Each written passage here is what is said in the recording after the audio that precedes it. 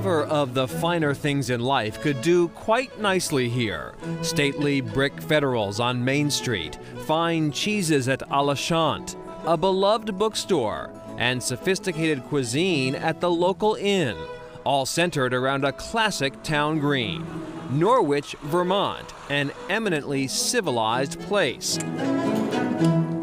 Just across the Connecticut River from Hanover, New Hampshire, Norwich is the address of choice for many Dartmouth professors and boasts one of the highest per capita incomes in the state. When I was a young kid, this was a very Republican, very conservative town. Land was practically worthless because nobody could pay the taxes on it, and those things have turned around 100%. Thank you. But one beloved Norwich institution has proudly resisted the trend towards prettification. Dan and Witt's General Store. Jack Frazier and his brother George are holding strong to this family tradition. My dad went to work here right after high school during the Depression. It may not be much to look at on the outside: gas pumps, plastic lettering, indifferent window displays, and a community bulletin board long past any point of control. Dan and Witt's presents a somewhat shambolic face to the world. Inside, however, is something else entirely: that complex, efficient, highly evolved organism known as the classic country store. Here you'll find everything from chainsaw lubricant to sushi, glass bottled milk, and a gourmet butcher shop. But Norwich insiders know that the real action starts where the market ends. And until you've passed through the unmarked door that lies behind the meat counter, you really haven't had the true Dan and Witt's experience. Welcome to the ever-ready battery of general stores. It just keeps going and going. How many items do you have in this store? Rough guesstimate. My guess is 300 to 500,000 different items if you were to count them all. Stove pipes and chicken feed, washboards and pickling crocks. The whole shebang heated by vast piles of cordwood stored in the basement.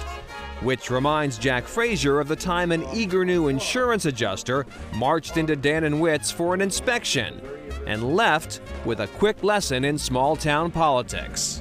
He said that if we didn't move the wood outside, he would get the fire chief here to discuss with me how dangerous that was. And I said, well, I am the fire chief, so I understand how dangerous it is, but we're being very careful.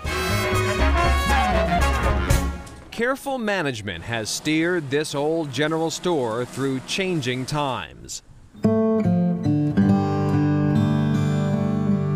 The local dairy industry hasn't been so fortunate.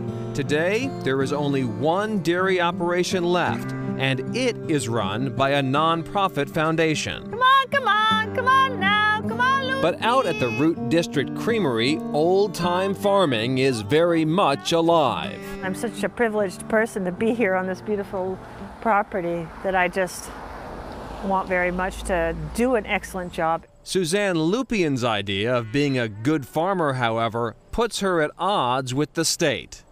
When I started on this farm with a friend of mine, we got the state regulations, and it just didn't sound right at all to me. And I just realized that not only could I not bring myself to imprison my animals to make a more efficient farm system and put them on concrete, that I just thought the whole idea was so incredibly stupid. So I just choose to love a small number of animals and do my best with that.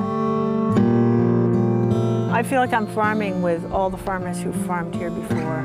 There's a way of looking at this house, looking at this barn, knowing how many livestock this farm carried and knowing what they produced. And I think I still say its original production and lifestyle is as valid today to me as it was when they came and hacked it out of the woods.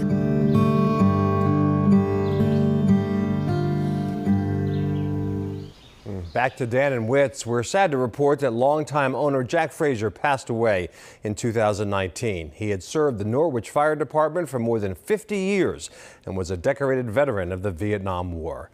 Like other businesses, Dan and Wits struggled for a while to find help, and when customers heard, they launched an effort to pull shifts themselves, donating their earnings to local nonprofits. A quite creative solution.